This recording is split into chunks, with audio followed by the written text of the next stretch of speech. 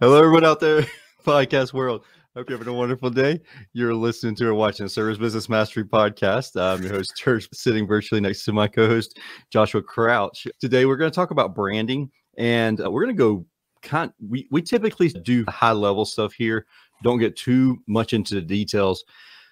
Today, we're going to do it a little bit different. We're going to go in detail as to what branding is. We have Stephen Hurhan. Oh, man. I only said it once and I nailed it the first time. And yeah, anyways, we're going to go more into the strategy behind the brand, because most people think of brand as my truck or what it looks like, the visual. They don't really, and this, I guess this kind of segues off from the episode we did with Cassie when we talked about bringing that brand to life and giving it more meaning in your community and stuff like that. And Stephen is an expert at this, and he's taught, I think, over 20,000 students brand building strategy and stuff like that. He's got a lot of knowledge, and one of the things, have some good questions for him today. One of the things that I've learned as just to being a business owner and learning in general is that if I can teach it, then I know it.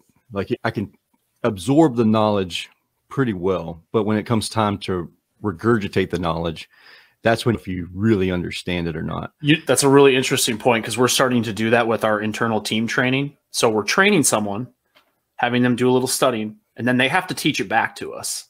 And then they realize where they're weak. So it's an interesting topic. That's a totally different topic on training your team, but it's a very good exercise in making sure that your team really truly understands something and can actually teach it back to somebody else. Yeah, and we've done this on our technical side of things, like capacitors, because I get a lot of uh-huhs and yes mans. And so whenever it's time to, all right, now I want you to teach me how to do a capacitor or how to test a capacitor, how to it out, all that good jazz. And then you get the deer in the headlight look and you're like, oh, I wasn't really paying attention. I was just saying yes, so you'd shut up. I'm very aware of that. So that's why I want you to teach me back. So anyways, I'm excited to have Stephen on the show and to go a little bit more into detail and learn the why behind your brand and what that should be when it comes down to it. But yeah, let's get started with the show. Are you looking for valuable business advice to reach that 7-figure revenue mark? Do you want actionable tips to properly navigate through every business challenge you encounter along the way? Let Tersh Blissett and Josh Crouch be your guide in getting you to the top here at Service Business Mastery. Tune in as they sit down with world-renowned authors in business, leadership, and personal growth who share valuable insights about management, marketing, pricing, human resources, and so much more. Let their nuggets of wisdom gold guide you in owning a thriving, profitable, and ever-growing business. Here are your hosts, Tersh and Josh.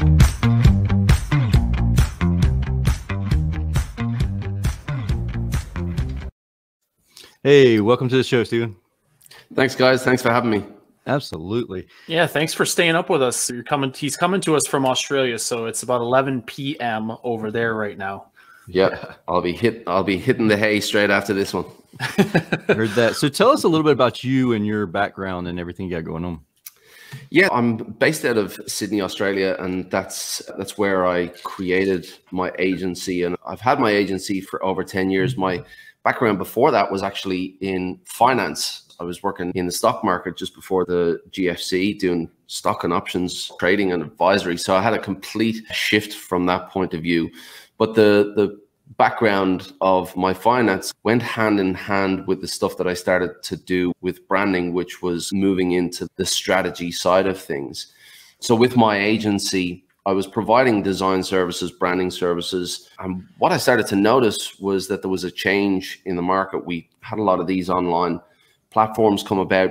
At the time, it was Odesk and Upwork, and you have freelancer.com and things like that. And the relationships with the clients changed a little bit on this side because they started to go online for kind of cheaper services. So I started to look differently at what I was doing. And the area that I started to explore was strategy, because there was a ton more value in terms of what the brand is about. So that led into this bigger market of realizing how much of an education gap there was within that space. And that led into Brand Mastery Academy. So that's the brand that I run today. And I teach branding professionals and entrepreneurs how to build their brand through strategy rather than just looking at their brand as this visual thing. You know, there's so much more involved in what your brand is, and that's what I teach on a day-to-day basis. That's awesome. We mentioned Dan Antonelli. He's actually, at least I think he's in the house. He did comment on the live stream. So I got his attention this morning when I tagged him in the post, which was great. So I guess let's start diving into the $1 million question. What is a brand? And I know it's a really vague question, but let's start peeling back the onion a little bit. And whoa, before we get started, was that too soon? I have to know, in Wisconsin, is there a G in onion? Come on, man. Don't pick on the northern boy here. We got an Australian accent. We got a southern. I don't have an accent. Okay. Anyways, continue on, Stephen. So yeah, that's a pretty big question, and it can go as long or as broad as you want. But really, I would distill your brand into your reputation. Quite simply, that is what your brand is. We build businesses. What we try to do is we try to sell those businesses to our audience. Now, the decisions that they make and the decision-making process that they go through take a lot of things into consideration. The impact that you have on them through your messaging, through your social media channels, through your marketing, that really shapes their perception. And then they're going to choose which brand suits them. But a lot of that comes down to the reputation, the perception that you have created in their minds. So a lot of people think of the brand as the visuals, and you can't blame entrepreneurs getting in thinking that their brand is a logo, because that's how it's evolved in this day and age where it's so easy to start a business, and there are so many branding professionals selling their services, whether it's logo design, website design, as branding. But really it muddies the water and confuses things. Brand or branding is really about your reputation and building that reputation and nurturing that reputation with your customers. Why do you think so many people, and is it just because it's the visual element, the first thing people see is, oh, they have great branding, when all they do is see a truck or they see a logo, and they really don't know anything about the actual strategy or like the company culture that plays a part in their branding and stuff like that? Do you think it's just because it's the first thing people see that's like, they either have good branding or bad branding, just based on that?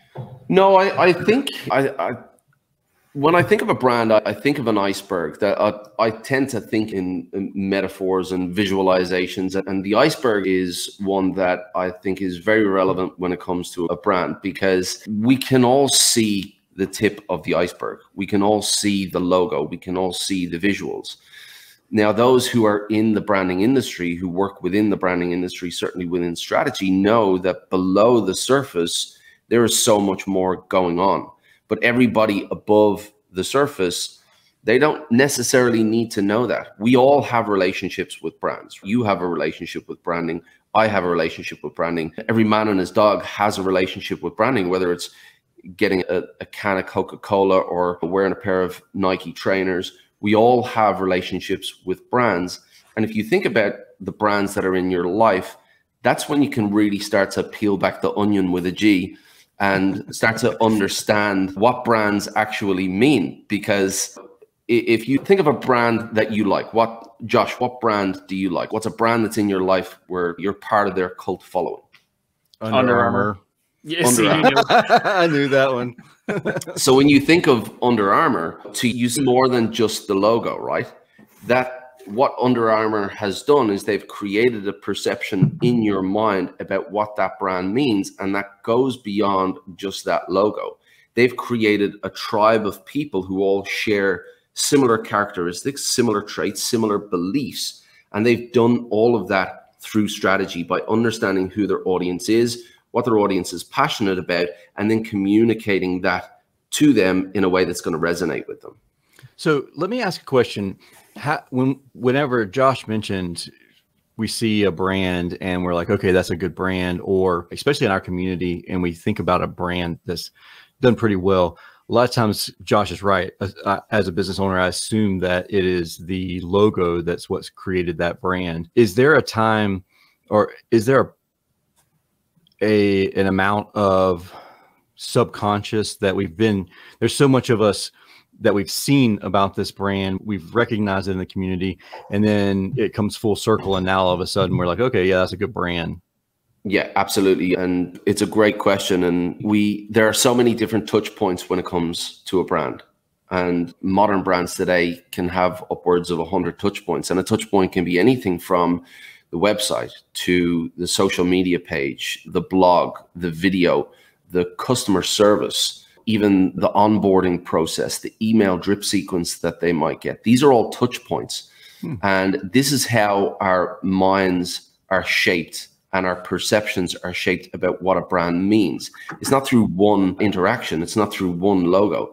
It's through multiple different angles, multiple touch points, and they all shape our perception about what this brand means, the value that it can potentially hold for us, and where it fits into our lives. Absolutely. It's not just about the logo. When you see the logo, what that sparks is recognition.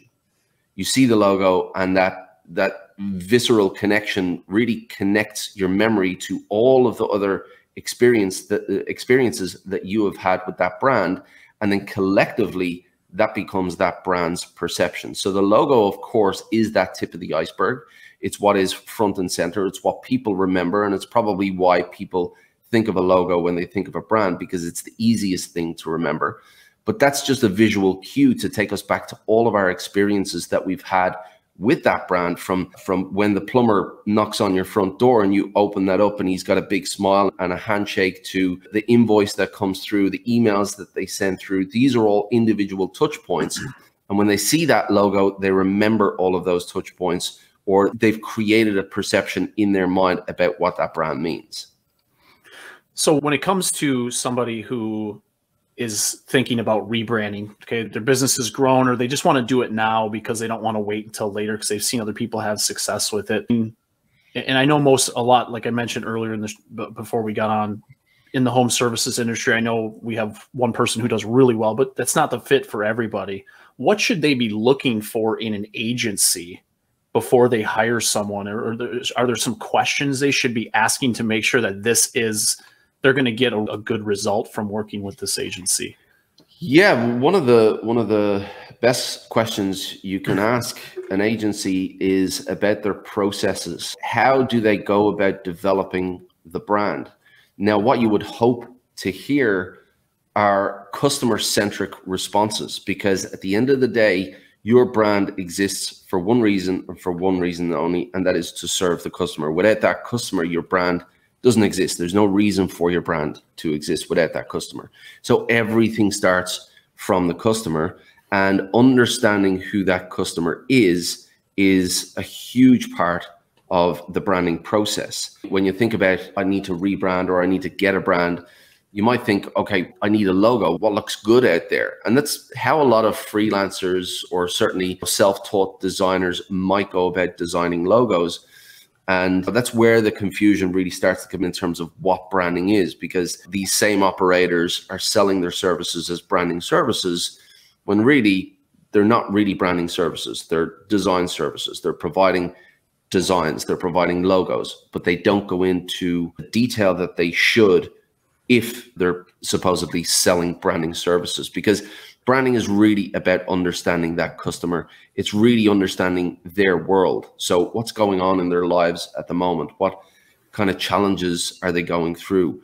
What desires do they want? What kind of outcome do they want to achieve? What are their fears as well? If they don't fix this problem now, what's going to happen down the road? And what are all the emotions attached to those fears and to those desires? Because that's where you can really connect with your customer and your audiences, by tapping into those emotions. So if anybody's thinking of rebranding or thinking of going out and getting a brand for the first time, they need to remember the iceberg metaphor and realize that their brand goes a lot deeper than that. And if they can align with an agency that thinks along those lines, that thinks customer first and looks out into the market, looks at the competitors, and tries to find a unique position for their brand in the market that's easily memorable, that's when you can start to believe that the agency that is going to serve you will be serving your best interest, because they're thinking about the customer, and in thinking about the customer,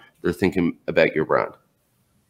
Man, that was an awesome response. Like that there's a lot of stuff really packed in there that I think is very valuable for anyone listening to this. Yeah, the whole time you're saying stuff, I was like, oh, I got a question about that. Oh, I got a question about that. I got a question. Yeah. Fire away. One of the things that that's awesome. One of the things that I did pick up on, especially towards the end, my AD kicked in on me. What I heard was that you need to make sure that the agency that you're working with is going to be looking at all the competition as well, to make sure that you don't blend in. The white van with a blue logo for an air conditioning company or a blue and red logo is probably not the #1 best choice as far as it comes for air conditioning. But what I really love what you said there is the agency asking questions that are customer focused or customer centric questions, which is, that's a really great point, because in the Facebook groups, a lot of us, we see this person's brand and it's, oh, wow, that's awesome. Or their logo and their new van wrap. And I was like, wow, that's really cool. And then this one over here is, oh, that one's completely different. How does that work? Their clientele is commercial clients. And then you have other people who, like, I talked to a $45 million a year company, and half their vans aren't even wrapped. The other half, the wrap is just like their name in like just a regular old font. And they're talking about rebranding. And I was like, I'm not the branding expert, but I'm thinking you did something right. You're at 45 million and you don't have a logo on the van. You're definitely figuring out some aspect of it, but whenever it comes to commercial side of things, commercial work, the client might not really care about the van that you pull up in. So it's a different sort of branding. Can you go into it? I don't know, detail about that a little bit? Not necessarily, I guess, not comparing ourselves to everyone else we're seeing in the Facebook groups and having to have the same logo as them, because I see some people who have gone through and rebranded what I feel like is 100 times, like 3 times in the period of a couple of years. And it's, wow. I remember whenever I did a rebrand, I hated my life. I had all this stuff that I had to change up constantly. And so could you go into a little bit of detail? Yeah, one thing about rebranding is that you don't want to do it willy-nilly. You don't want to do it for the sake of it. Brand equity is the reputation and the value of the reputation that you have built up over time. And if you were to completely change your brand, and like you said, there are companies out there who are changing their brand all the time, then they might as well not have a brand, because all you're doing is confusing people. What you want to do, what you're really doing, is you're building your reputation. You're building that momentum. And that's what your brand helps to create. It helps to create that momentum. If you're doing the right things with your brand, and by the right things, if you're going above and beyond with your customers, which is branding at the end of the day, really branding is relationship building. It's building that reputation and then giving your brand a visual outlet for people to remember the experience that they've had with you. But if you're doing the right things by your brand and you're starting to build up that reputation, which is brand equity, and people start to recognize your brand as associated with that brand equity and with that reputation, then it might not be the best idea to rebrand, or certainly to rebrand again and again over a short period of time. You really, and this is why strategy is so important, because if you're just changing visuals willy-nilly, it tells that there's no strategy involved, because it's just knee-jerk reaction stuff. Whereas if you build your brand from the ground up, really considering who the audience is, and you really invest in finding a position, a unique position in the market that's a little bit different from your competitors, something that's easy for your audience to remember, then you can start to build the visuals around that and go, this is what we want to be remembered for. This is the reputation that we want to build. Now let's build our visual identity to help us associate with that reputation. And once your brand is developed through strategy, then you don't change so quickly, because you've done the hard work, you've done the due diligence, you understand who the audience is, you'll understand who the competitors are in the landscape, and you'll understand the little reputation that you're trying to build that's different from them, and you've built your visual brand from that.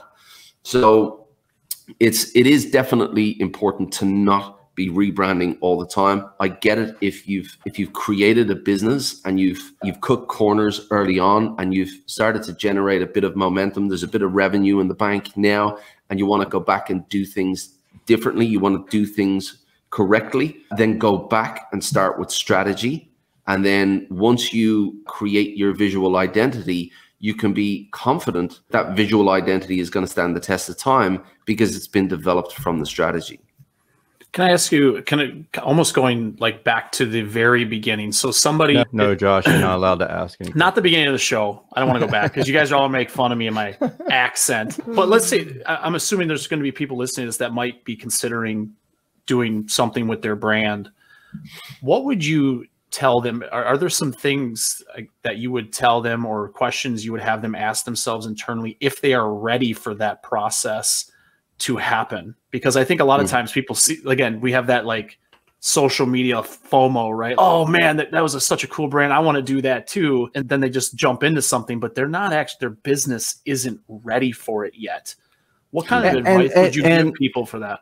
Piggybacking off what Josh said, you mentioned a second ago, like when you first started out the business, maybe you didn't have the funds to do this. You like create a visually appeasing logo. At what point is it okay to do that, to spend the money? Like, I know some people who that was their first investment, was that before they invested even in a van, was spending a lot of money getting that process done. And maybe they didn't necessarily or have the strategy built out, but yeah, go ahead. Yeah, look, I think all listeners here, you guys included, we all have the same experience in that starting a business for the first time, it's a bit like walking into a room blindfolded. You've got no idea where things are and you've just got to fumble yourself around in the dark, and you learn pretty quickly where the table is when you bang your knee. So, you know, it's the same within business. It's the same. You've got to learn these things. You've got to make these mistakes. But definitely one of the biggest mistakes I see, and going back to your question, Josh, what questions should be asked? It should be really at ground zero is about that customer. Now, there is this saying within branding: if you try to be all things to everybody, you end up meaning nothing to anybody. So if you try to go after the entire market, then it's more difficult to become remembered or to own a position in such a broad market, because you're fighting with all the other sharks within that space. Nothing is really there to make you more relevant to this market. But if you have an affinity with a certain group of people, if you understand a certain segment of that market a little bit better than, let's say, the broader market, that is potentially a position that you can go in and try to own. So the position that a brand tries to own is a little place in the mind of the audience about what that brand means. And I'll give you a little bit of an example here. And this is probably one of the most famous examples of positioning, but it was back in like the late 60s or the early 70s. Hertz were dominating the car rental market, and Avis wasn't doing great at all. They were losing market share, and they came up with a positioning strategy to change their messaging and kind of sit into this number 2 position. So they created a tagline saying, "We're number 2, but we try harder." And what they did in doing that was they put a message out into the market that assumed the second place role, but at the same time told their customers that, listen, we know we're not the biggest, but we try. And that created this memorable position in the mind of the audience. And they turned it around. They started to claim back market share, and they doubled their revenue the following year.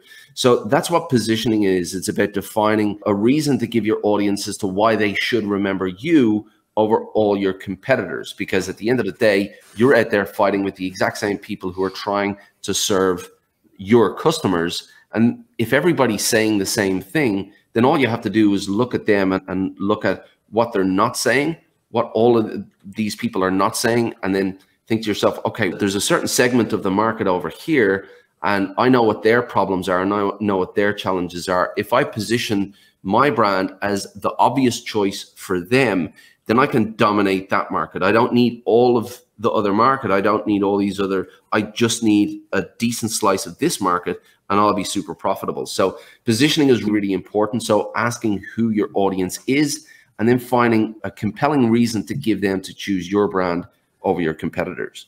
So how do you know, how do you figure out what they're not saying? Like it's the forest for the trees kind of thing. Like sometimes we're so much into the weeds that we don't realize that we're doing the exact same thing and we're saying the exact same thing that everyone else is saying. How do you pull yourself back and say, all right, let's step back and see what they're not saying? Yeah. And look, it's a good question because we do tend to get caught up in our own industries. And sometimes we're too close that we can't see the obvious thing that's going on. But really, when you start to look at your brand from a strategy point of view, from a strategic point of view, that positioning is so important. So that's why we start with the audience. We start with the audience because, and look, I won't lie, this is difficult when, especially when you're starting out, there's this, it's counterintuitive that you need to close the door to all this other potential business to say, no, we're only going to focus on this. Now, say no so that you can start saying yes.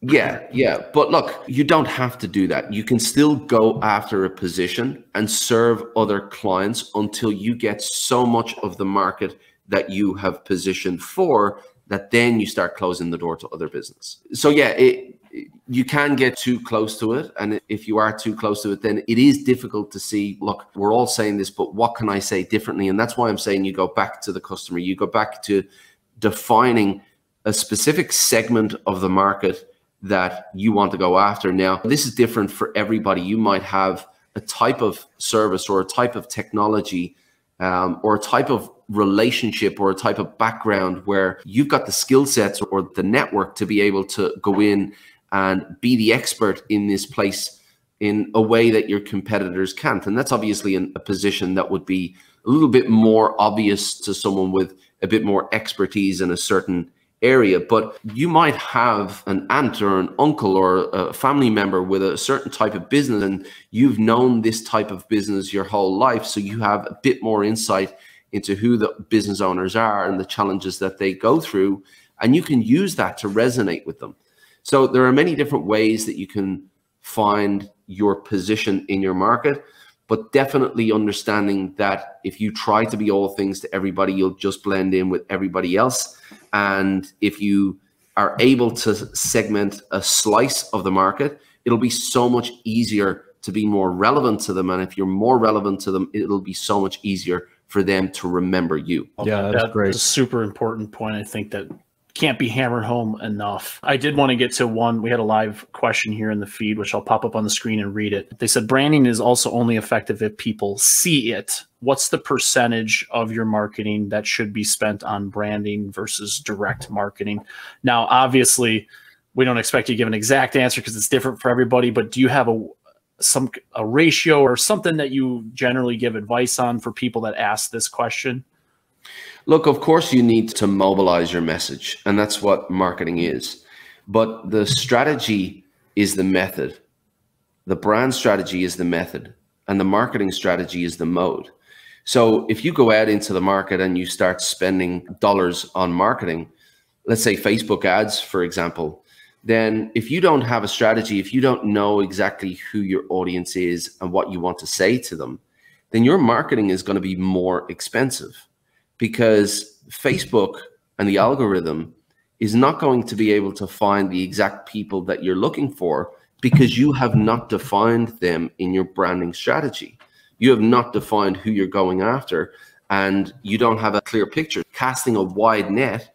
So your messaging is going to be less relevant. So your cost per acquisition is going to be higher. So if you don't do the right things in the beginning, in the long term, your marketing is going to be more expensive. But of course, developing your brand as a vehicle is just you've got to fuel that vehicle up and send it out there. And that's where marketing distribution comes into play. So marketing and branding are like yin and yang. You can't have one without the other. They're reliant on each other.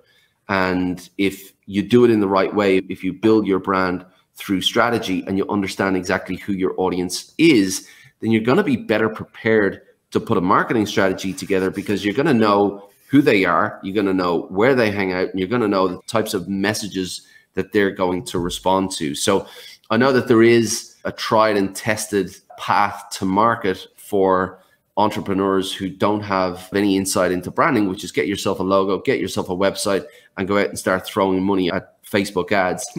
But if you don't have the awareness and the understanding of who your customer is and exactly what you want to say to them, the emotional hooks that you're going to use, the triggers that you're going to use within your copy, then your marketing is going to be more expensive, and you're gonna start leaking money on the front end because you haven't looked after the back end. What I hear you saying is that we need to focus on an avatar. Like, we need to determine our avatar or our targeted audience for our marketing.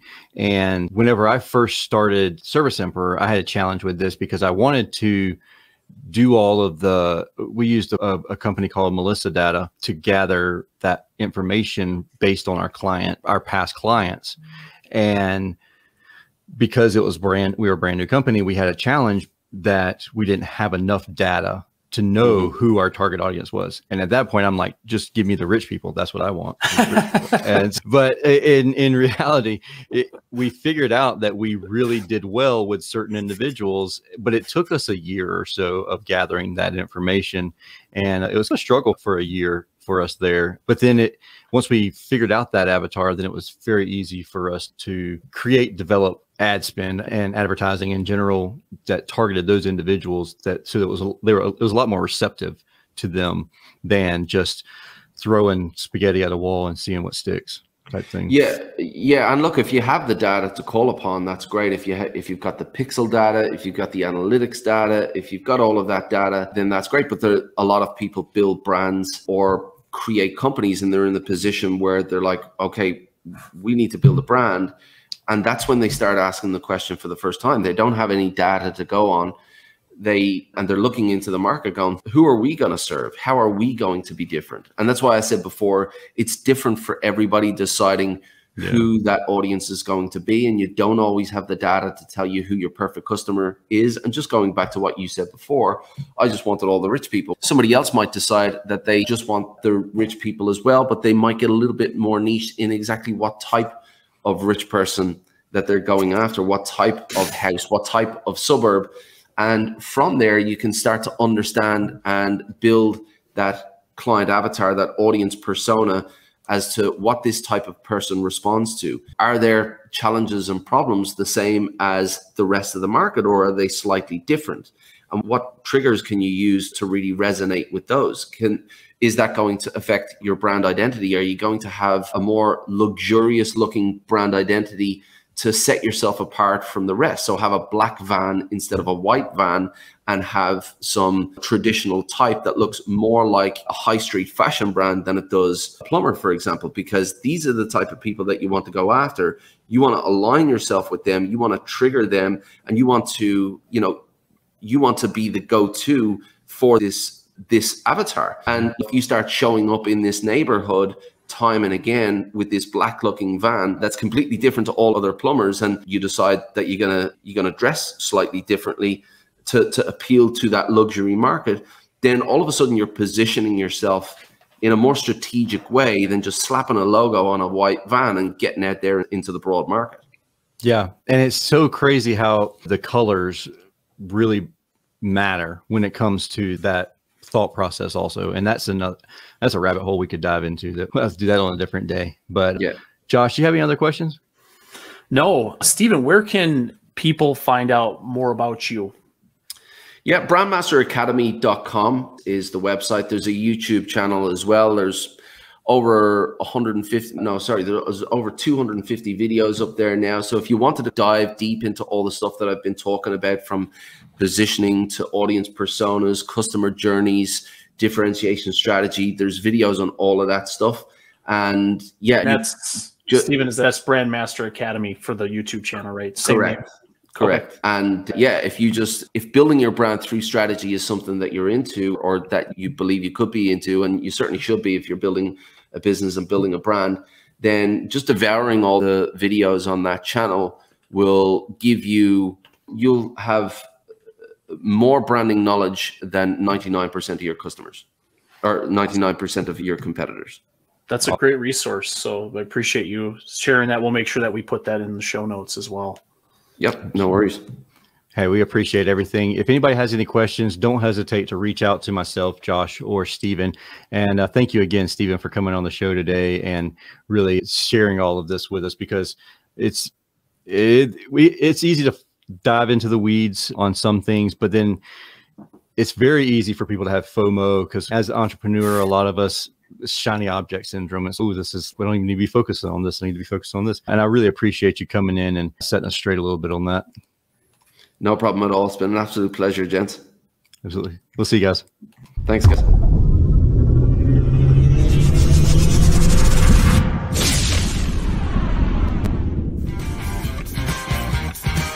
Thank you for listening to this episode of Service Business Mastery. Now that you are equipped with essential business advice from this impactful conversation, you are one step closer to becoming the successful owner of your dreams. If this episode has been helpful to your business journey, don't forget to subscribe to the show, leave a rating, and share it with other owners as well.